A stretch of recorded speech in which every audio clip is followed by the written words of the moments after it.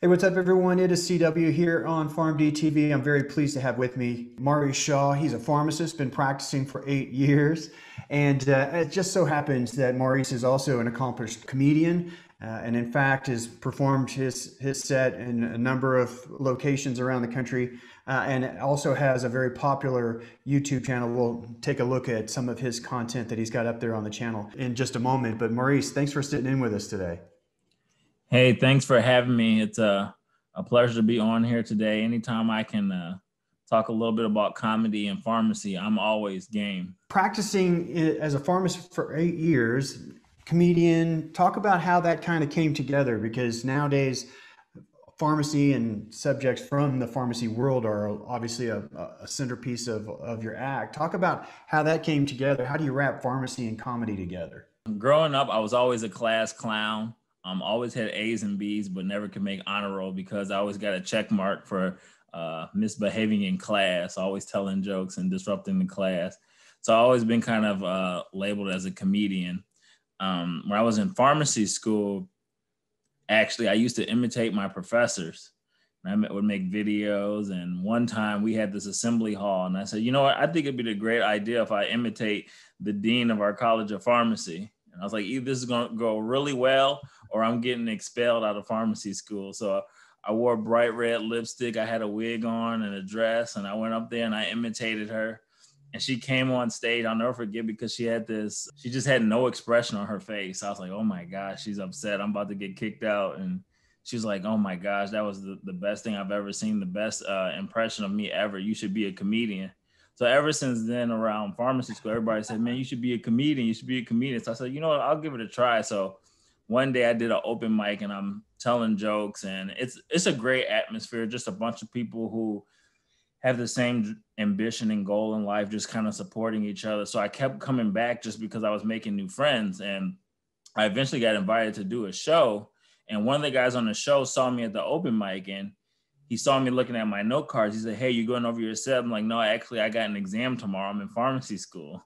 And he's like, well, why the hell aren't you talking about that on stage instead of being drunk? You know, he's like, every comic talks about being drunk. You should do something about pharmacy that's different and people would like it. So I said, you know, I'll give it a try.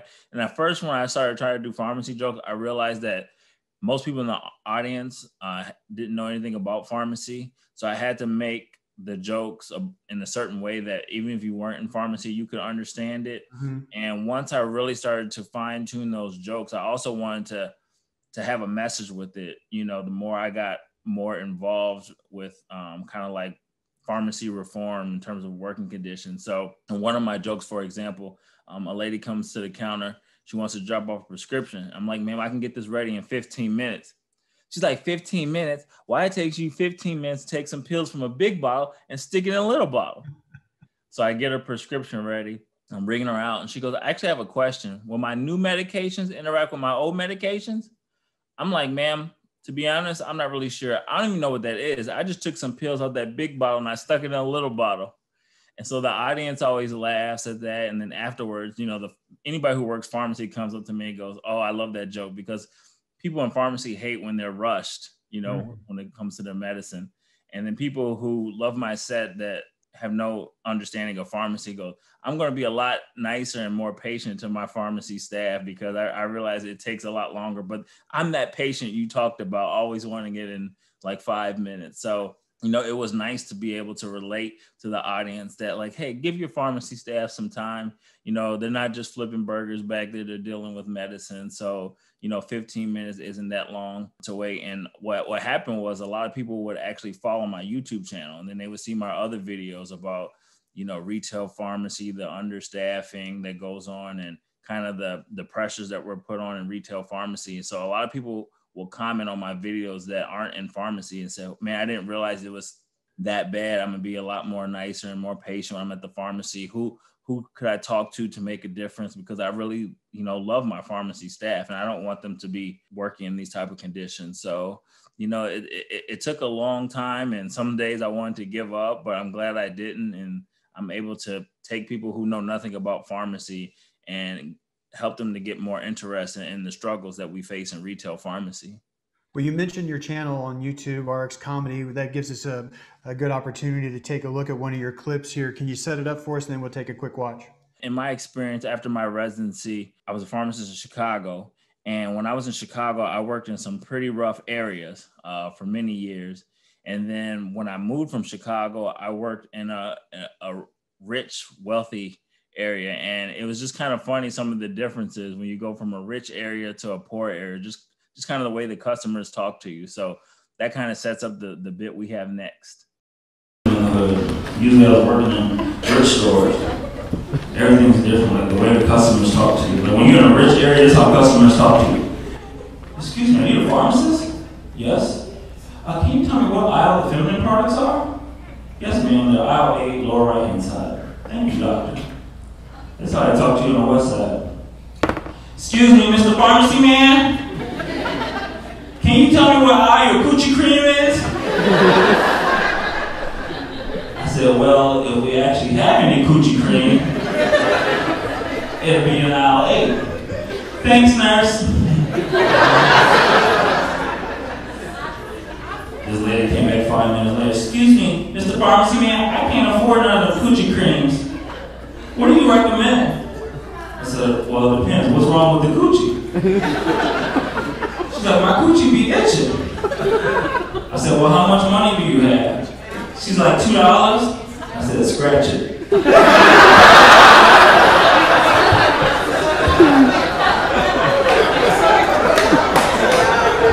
I can always just imagine some of the things you see beyond people talking to you like this, different ways people communicate with you when they're coming into the pharmacy. Same thing, I got to see the same sort of thing in the hospital, you know, when I used to, back in the day when I was working in ICU, some of the things that people would say is crazy, but I can see why your page is getting some likes.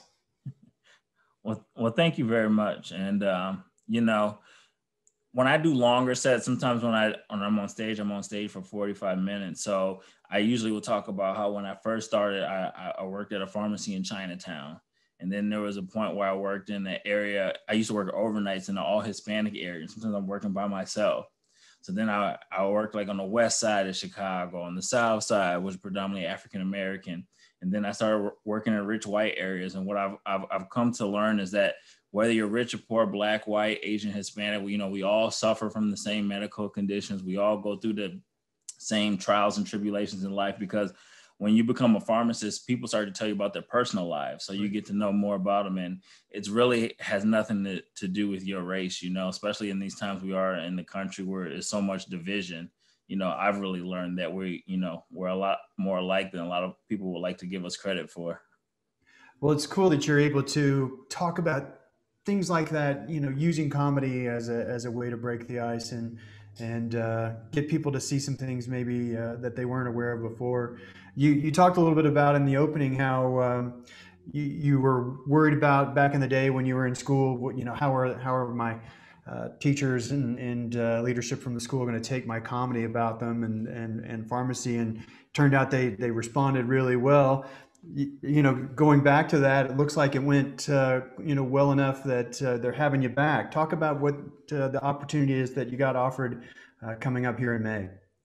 Okay, yes. In May, I have the opportunity. Well, I am going to be the keynote speaker for this year's graduating pharmacy class. They want me to just kind of talk about having a passion outside of pharmacy and just merging it with pharmacy and how to make that work and just kind of inspiring people, because I think a lot of times, especially in retail, we get pharmacy overload and people get stressed out because it's pharmacy, pharmacy, pharmacy. But when you have other outlets outside of pharmacy, it doesn't get so stressful because you have other things to look forward to. So it's kind of a message I want people to start thinking about early, is just don't let pharmacy become your whole life. You know, have other things outside of that and have a perfect balance. And hopefully that will help people you know, when they're first starting out, because you know, when you first graduate, you're like, I'm gonna pay back my student loans, I'll pick up all the shifts, and you're just, you know, people are working like 50, 60 hours a week and they get burnt out because they just want to keep working and working. And just want to let people know, just have that perfect balance. If you're just working 32 hours a week, that might not be a bad thing if you have a passion in real estate or flipping furniture or whatever your other passions are. I'm really tickled that I got a chance to be introduced to you and get to know you a little bit. I'm pleased that we'll be doing a regular set with you, having you jump on the show, and we'll be able to chat about some things, maybe have some laughs ourselves as we get going here, maybe on a monthly rhythm or however much it turns out to be. So looking forward to that. I appreciate you coming on and sharing a little bit about your story today, and I can't wait to have you back. Oh, yes. Thanks for having me. And, I'm looking forward to coming back, continuing this podcast and bringing up different issues that hopefully other people can find funny and relate to. Get out to YouTube, check out Maurice's channel, RXComedy. We'll have a link to it in the show notes as well. Comment, if you will. Let us know your feedback. We'd love to talk about things that are important to you or that you're interested in learning more about. And maybe we can even sprinkle them in here with Dr. Shaw, and we can chop it up with some comedy to boot. So we'll have some fun along the way. I look forward to having you back, Maurice. All right. Thank you. And I look forward to coming back as well. See you soon. See you.